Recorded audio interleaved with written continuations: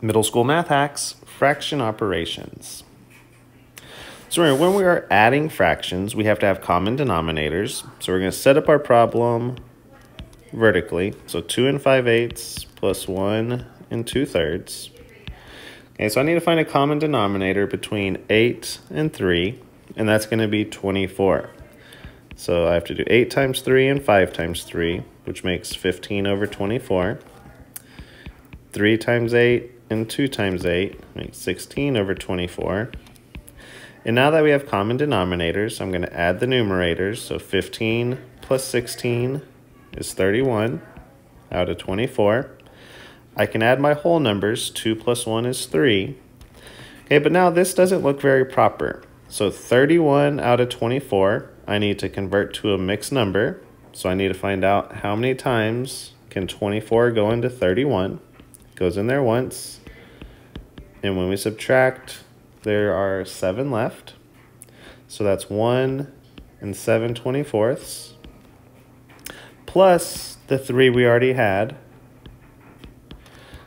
So we're going to get our answer of 4 7/24.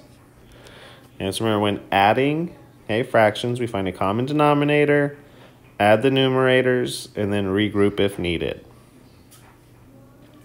Subtracting fractions, we still have to find common denominator. So 3 1/2 minus 1 3/5. So when I find my common denominator, 2 and 5 can equal 10. So I do times 5 times 5, which is 5 over 10. 5 times 2, so 3 times 2, 6 over 10. Now, since I'm subtracting, I'm trying to do 5 take away 6.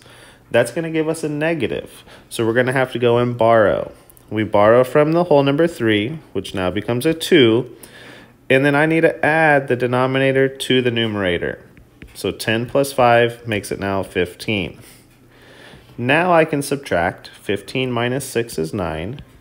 So 9 out of 10. And then my whole numbers, 2 minus 1 is 1. So we get 1 9/10. And that's how you will borrow when you subtract. With multiplying fractions, this is the one time we don't have to have a common denominator, but we do have to change our fractions to be improper. So remember, that's when we do our Coppell-Texas. So we're going to multiply the denominator times the whole number, so 2 times 2 is 4, and then we add the numerator, so 4 plus 1 is 5. So we have 5 over 2 times, we do the same thing here, so 1 times 5 is 5, plus 3 is 8. So 8 over 5.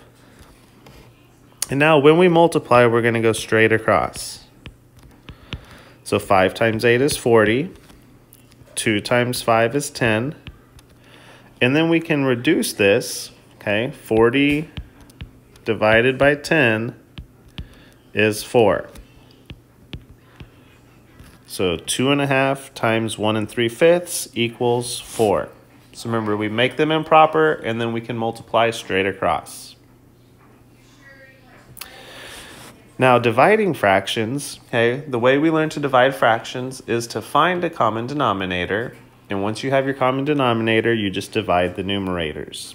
So again, we have to do our Coppell-Texas to make them improper. So 3 times 3 is 9, plus 1 is 10. So we have 10 over 3 divided by 5 times 1 is 5, plus 3 is 8, so 8 over 5. Now we do common denominators. So our 3 and our 5 can make 15. So 3 times 5, so we do 5 times 5, or 5 times 10, so 50. 5 times 3, so 8 times 3 is 24. And we're dividing the numerators.